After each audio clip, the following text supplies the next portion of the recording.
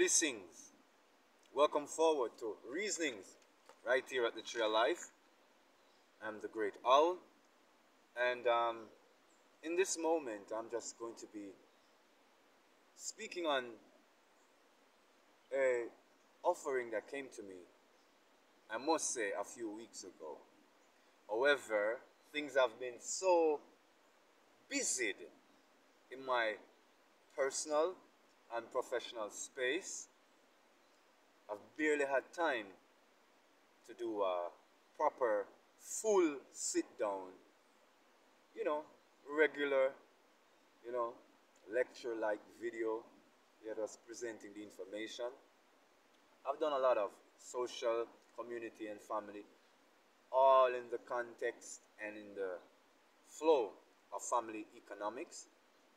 And on my path, on my family's path to regaining our estates and regaining some of the traction and momentum we once had, not just as an individual family, but as a nation of families. A few days ago, maybe let's say a week ago, we celebrated our National Heroes Day. And so, because the topic had come to me before, and I thought to myself, well, Heroes Day had passed, and this year was the first virtual Heroes Day ceremony I've ever experienced, hallelujah, in my entire life. And as such, I thought to myself, it reached to a point where all these thoughts about what my offering is seemed to have filled the space within my mind. And well, here it is. I will be speaking, offering a word on the elders, the elder states women, the elder states men, the elders of our family, the elders of our families, the elders of our communities, the elders of our history, of our heritage, our aboriginal elders, our ancestral path as individuals who have been so integral in what the family is becoming, and ultimately has been. Elders. When the Lord gave me this topic, I was noticing that there was several situations going on in terms of our geopolitical and social experience. And as a result of these sudden changes that came onto the spectrum, and I was, as an individual, trying to reset my own foundations and movement within this newly engineered society, or the beginning process of its, outpicturing. And so I was in many moods of mind focusing on some directive outcome. And this drive towards this directed outcome was showing me something. I was saying to myself, if I am at the age that I am at, in the process of putting in proper foundations for a lasting family, and I was so moved by the experience we were all going through, the word came to me and said, imagine the elders who have once again become likened unto teenagers and children in terms of the care perception. They are not as advanced in the understanding of this changing society, though they have been good at adapting to survive for so long, because the essence of being an elder is the experiential knowing, the experiential knowledge. And so, even though they are so experienced and know so much, in a changing environment that is making all of us feel so offset, even though there are many of us who are present in the understanding, the overstanding of the days that is upon us. Even though many elders had beliefs in and about the prophecies of the times that were coming upon them that we are now in. The Lord still showed me that just like I was so unnerved and off balance, trying to recapitulate and balance myself and my family towards progeny, towards posterity, the elders were off balance because they had given already of their strength to this life, and as such we're needing more strength and directive from those of us who are strong and conscious. The elders amongst us, I have observed, are the first to coalesce to everything presented in the systematic spectrum, because number one, they do not have the strength to resist these mind and physical manipulation that is happening. It is one thing when we are talking about theorems and belief systems. It's another thing when elders are seeing changes in the structure of society coming from the higher up down. You cannot tell an elder in just the simplest sense that that's not a sign of what is authentic. It takes more for them to even understand underpinnings, the deep, intricate hidings under all these laws that are coming in, all these changes in behaviors, all these protocols. Elders are vulnerable because they have given of their strength already. They're not at the point where they are the most strongest, and as such they can be most effective in handling these situations. So we need to be duly considerate of the eldest members of our society. And I don't mean to push them further into the control mechanism and expropriate their property and their wealth, hallelujah, because of this vulnerability. This is the time for well-educated, conscious, loving members of the family and the friendship grouping, hallelujah, to take some interest in the welfare and the well-being of the elders around you, of the elders within the community. Many members of the community have different states of mind. While it is that some can stand some members, others can stand others. But if we have a mindset of looking out for the elders, it doesn't matter if you are looking out for those you preference, just knowing that it becomes a culture, others will be looking out for others that you don't preference. Hallelujah. So it becomes just a culture to remember the eldest members of our communities, of our society. I know spiritual groupings does sometimes when it fits their whole outlook. I know religious grouping does it as well. And I know that within my community and within some of the churches I know that I've been, I was an Adventist, and I know that the Adventist church does visit its elder members, especially those who are incapacitated in one way or the other. And it's pretty a long walk from, where the car is parked to where I live to where others live. So it shows real care, hallelujah, and interest that these members of the church would pass through. Recently a group passed through, and my mother sent a message that they were asking for me, and me and Victoria was out. But the beautiful thing is that they are looking out for the elders. So this is especially unique time we're in, where again things are changing so fast. The way in which things were being done for the last 80 to 100 years, where most elders would have been familiar at some level as the other intellectually or just experientially, has changed in just a few months. And the way in which things were being done is now being done away with. And so there's a new learning curve. And it's all well and good that we are at a level of consciousness and awakening so that we can process information at an exponential rate and be able to recapitulate and rebalance ourselves in the most harmonious way within a short space of time. However, the elders have more discriminating situations and circumstances against them, and as such the lack of certain fundamental strength within just experience and just presence It's founding them wanting, because number one, they would have given that unto their children. Hey, and I know how Aboriginal, aka black families work, so I know how we are as human beings.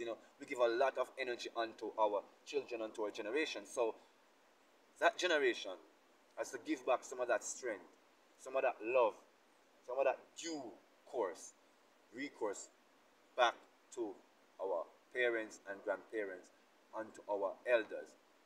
And some elders are economically well off, so it's not just about economic essence, it's about the care.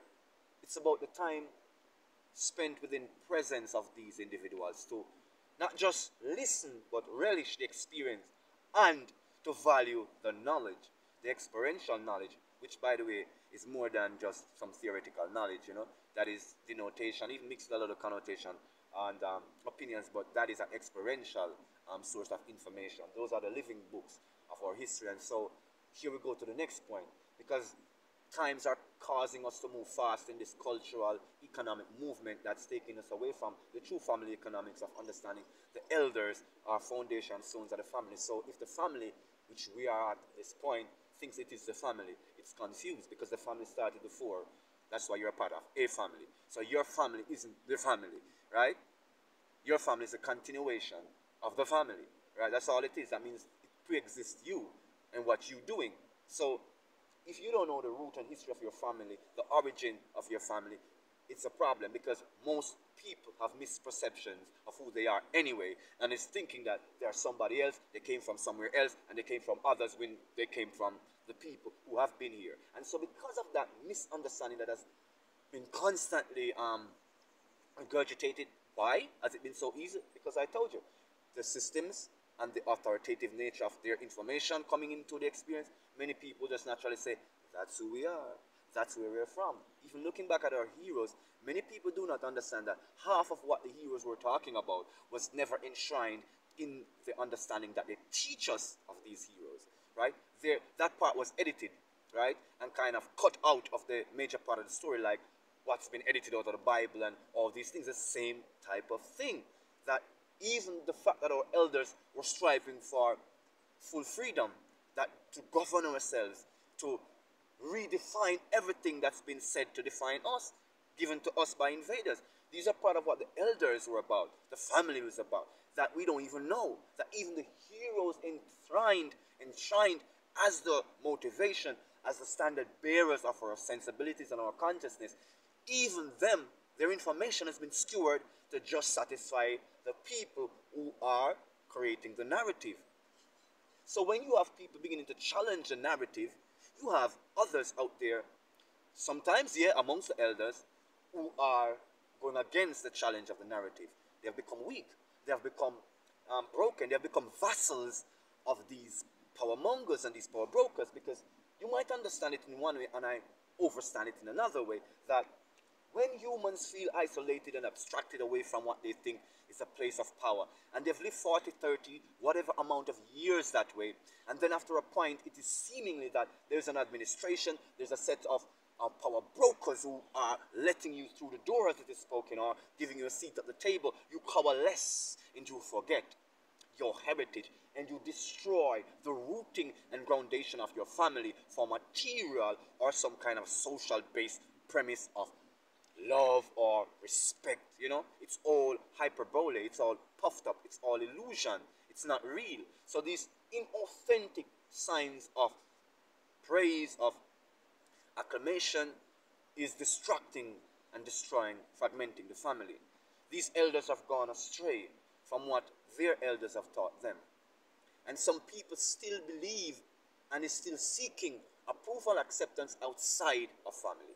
And so because you're looking outside of family, community, nation, and state and destiny, you feel that when outsiders now give this sense of welcoming and approval, because you cannot feel equal to that which is inadequate. So that's a misperception anyhow, but leave it as it is.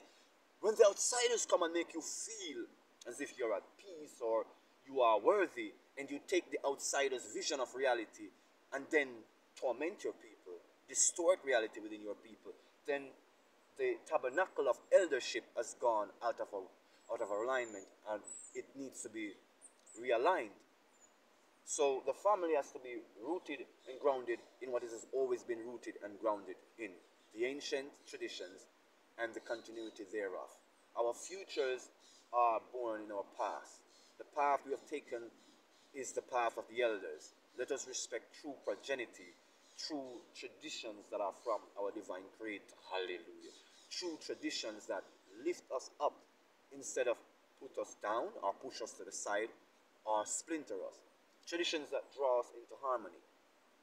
The elders who are in right alignment impart experiential truth. Truth born in ancestral heritage, so you know where you're from, how long you've been here, why you're here, what you're doing here, when they, the invaders, came and when they started what they started.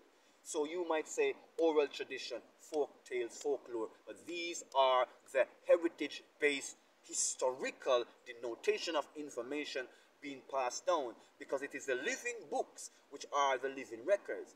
However, people might think cosmogonies and so-called colloquial genetical information is not cosmology, right? And it's not genetic heritage. But that is just a joke. Respecting your elders will teach you that if you have been since the dawn of time, that is an unbroken line. Amen. Hallelujah. Get it? Get it? So what you need to remember is, if that's what it has been, start listening to your elders, hearing them out. In the midst of all their experiences is history, is how the family got to where it got to, where the mistakes were made, where the weaknesses came in and overpowered, where distraction, distortion, disorientation came in and became premise and foundation of disorientation, yeah? And complete out of alignment living. You can go into their information and see who lifted the family, who encouraged the family, who promoted family values that brought harmony, that brought strength of community, village growing the children, each family having a part and an attachment to the families of the community. Not just in terms of the intermarriages between these families, but also because of the fact that they breathe the same air within the same community, is a part of the same land. The spirit of oneness does permeate. So even though modern community structures aren't giving the elders their true respect, deep inside the psyche, we know, honor thy mother and thy father, that thy days on the earth may be longer. We know that's how progeny is. We know this is the way for posterity. However, our society sometimes forgets and becomes so much postmodernist in their belief systems and trying to recapture an idea they thought they had, that they do not recognize that now is the presence of reality and all is happening now. And no matter how the language is presented, you know when you've not been true to your parents, your grandparents, and you know when it's time to forgive. You also know when it's time to preserve family heritage and history before they transcend. And the knowledge, the information that you will need to not only function as a confident, well-adjusted human being, but historically to rewrite the wrongs of the loss of our estates. See, these things are important to know where the documents are, yeah, that they may be preserved, that fires and stuff do not destroy our family heritage and history. These are things that will help us legally to maintain and to regain our estates that's been taken when indigenous rights fully becomes manifest in all ambits of reality. This newly re-engineered world is going away from things of the ancient, but it's coming right back based upon the virtue of the awakened spirit within individuals. And now we are understanding that family economics, that family is history, destiny. It's the presence of the Most High God. It is where life is, experience, expressed. It is where life is created. So, as this is the essence of what it is, we too will become elders. The standards we set while we are now living will become the patterns that follow us. So there are some elders who are benefiting from misalignments of their activities and lifestyles and functions over the years. So it's not out of sync with what is reality. And yes, there are elders who are reaping great benefits and magnificent reward from the sacred. That gift is their deserving reward for being fortuitous in their understanding. being like a tree planted by the rivers of water that bringeth forth their fruits in due season, male and female. He created them, created us. We continue in their legacy, their history, their heritage, as we are, becoming, continuing that legacy of family, that joy to know, that respect of rooting, growth, development, and continuation. Seed to fruit to seed. The tree of life in between that process of experience. Respecting the elder stateswomen and the elder statesmen, the family's stalwarts, the true progenitors in the family that has the memory and the heritage that stretches far back into time, hundreds of years, because it is passed from great grand to grand to grand.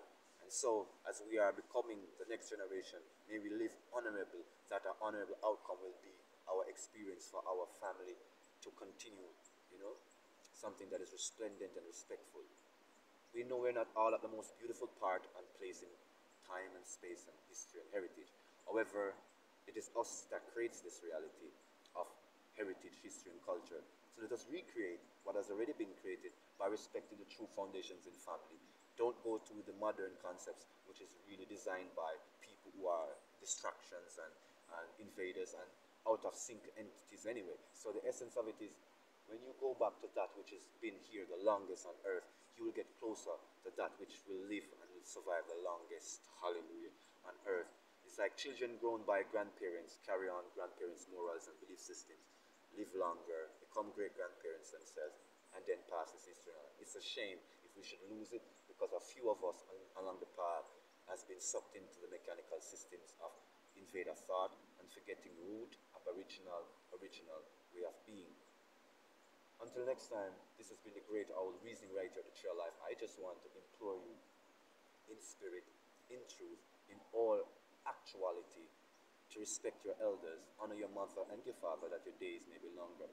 And children, respect the fact that you have been a part of, you are a part of something that has been from the dawn of time. And there's no greater thing that you can touch right here. So let me say it again.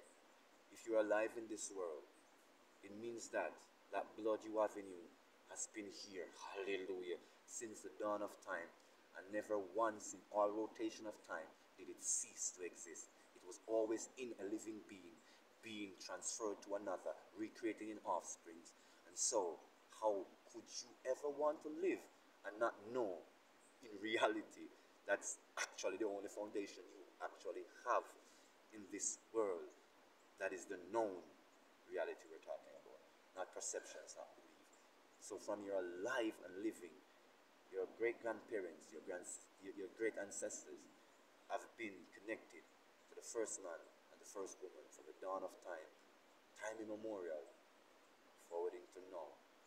Keep this line, this unbroken line of truth and love going. Until next time, once again, this has been the Great Owl, reasonings right here at the Tree of Life. Continue to love and protect the elders, grow in the knowledge of our ancestors, the aboriginal heritage and culture of the planet. Love and blessings.